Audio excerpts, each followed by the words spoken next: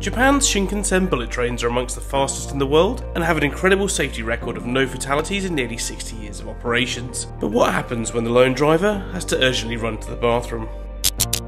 This very incident happened recently on a train between Tokyo and Osaka whilst the train was travelling nearly 100 miles an hour with 160 passengers aboard. With a dodgy stomach causing him to run to the bathroom, he called the conductor to man the train whilst he was absent for several minutes.